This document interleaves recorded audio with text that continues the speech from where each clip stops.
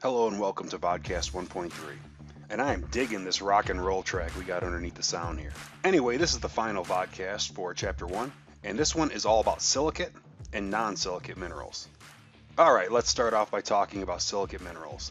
If you would focus your attention to the center of the screen, take a look at the pretty busy pie chart that you see. The two most common elements in Earth's crust are oxygen and silicon, and they are by far the two most abundant elements in Earth's crust. Now, whenever we're talking silicates, we are talking about minerals that must contain silicon and oxygen. The silicate minerals are the most common minerals in Earth's crust. An important question to ask is, how do silicate minerals form? Well, put as concisely as possible, they form when molten rock cools. Now, if you're not 100% sure what molten rock is, we'll talk about that a little bit more in the next podcast series. When we're talking molten rock, we're typically talking things like lava, magma, and igneous rocks. It's certainly worth stating that all the information you see on the left is very, very important information to know for the sake of quizzes and tests and other assessments. But also focus your attention to the far right side of this slide. The silicon-oxygen tetrahedron, which as shown represents a little three-dimensional pyramid, is the building block for all silicate minerals. In the expanded view of the silicon-oxygen tetrahedron, you'll see the silicon ion at the very center of the pyramid, and then at each corner of the pyramid is an oxygen ion. In terms of chemical formula here, we're talking SiO4, but basically the way we string that little pyramid-shaped building block together creates the huge variety of silicate minerals that exist. Let's take a look at some examples of silicate minerals.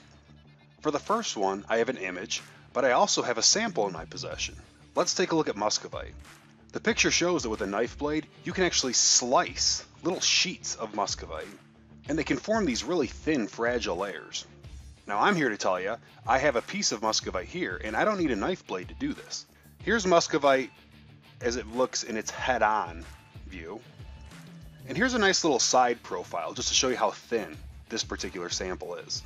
Now I'm going to rotate it around, and I hope you can see nice and closely the layers that exist inside of this muscovite sample. And what I'm going to do is I'm going to peel off one of the layers, because the weak bonds in this muscovite sample run side to side. They run horizontally, and I'll have no trouble grabbing onto this little corner down here, and look at that, and peeling off what looks almost like a fish scale. Now this is a great example of cleavage in one direction. The weak bonds all lie in the same direction parallel to one another, and I could peel off layer after layer after layer of this muscovite sample if I really wanted to. We've talked at pretty good length about quartz, but because it's one of my favorite minerals, I thought I'd show you a couple extra pictures just for good measure. Shown is smoky quartz, rose quartz, milky quartz, and even jasper. And although we've encountered some of these in previous videos, I just wanted to stress to you that quartz is a silicate mineral. Quartz's chemical formula is SiO2, which should not be confused with the silicon-oxygen tetrahedron's formula of SiO4. And lastly, at the far right side of this slide, we see some pictures of feldspars. What's worth noting here is that feldspars are the most abundant silicate minerals. They are found in enormous quantities, and quite a few varieties too. I'd like to provide a little bit greater depth when it comes to some examples of silicate minerals, and there are some really important concepts on this slide that I think need to be emphasized.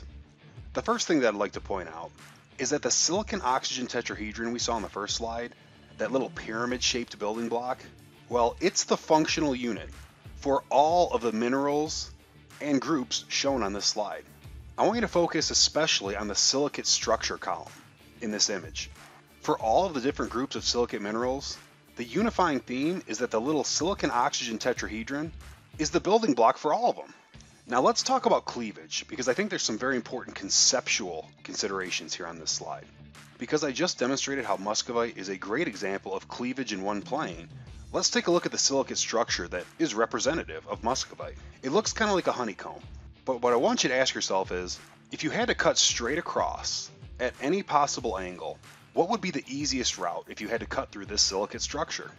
Your first thought might be to cut vertically up and down, but that's not a good idea because no matter where you were to orient your little hypothetical knife blade, you're going to have to run through a lot of those little silicon-oxygen tetrahedrons to do so, and that's not going to be easy to do. Take a look at the horizontal direction though.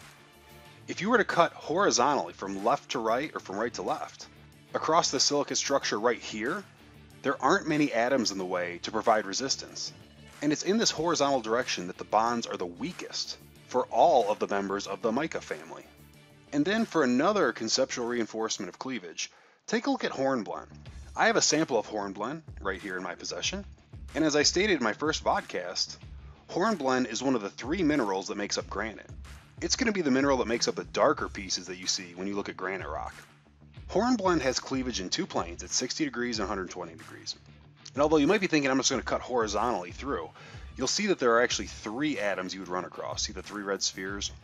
But if you were to cut at a 60-degree angle, so imagine holding the knife blade vertical but then tilting it slightly to either the left or to the right, what you'd see is you'd only have to run through 2 atoms to cleave hornblende if you take the path shown. That's why hornblende has 2 cleavage planes at 60 degrees and 120 degrees. The bonds in hornblende are weakest at those 2 particular angles. One other point I'd like to make on this slide is that olivine has a really simple silicate structure. It's basically just a bunch of scattered silicon-oxygen tetrahedra pieces. We will talk about olivine in much greater depth in the next series of vodcasts, because it's an extremely important part of the discussion when we talk about igneous rocks, Bowen's reaction series, and things of that nature. The last consideration in this vodcast are the non-silicate minerals. Now keep in mind, the silicate minerals are the dominant minerals in Earth's crust, and it's not even close.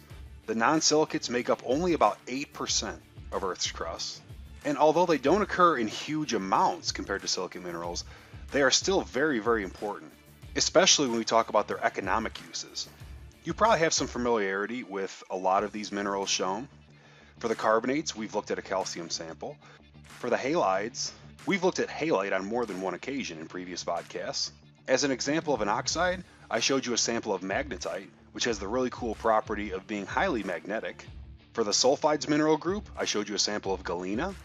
And there are also 2 other non-silicate mineral groups to consider, the sulfates and the native elements. As an educator, one of the most important things I like to stress are the real-world implications of what you're teaching. I don't really think it's necessary to memorize the chemical formulas on this slide. I don't think it's really necessary to memorize what each particular mineral sample looks like. But what I do think is important is understanding the real-world relevance of the stuff that we're learning.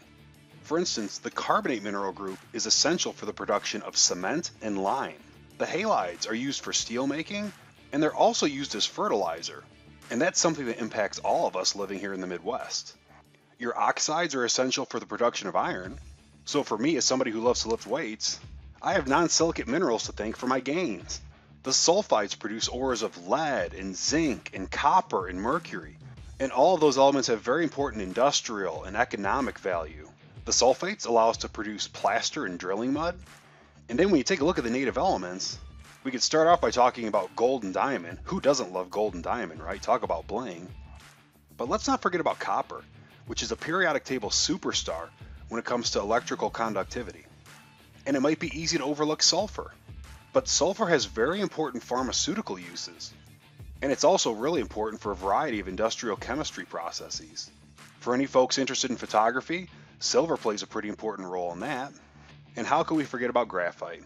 Because who could imagine a world without pencils? Makes me sick to my stomach just thinking about it. Okay, that concludes our first wave of video podcasts. We're now going to shift our attention to the rock cycle, as well as igneous rocks, sedimentary rocks, and metamorphic rocks.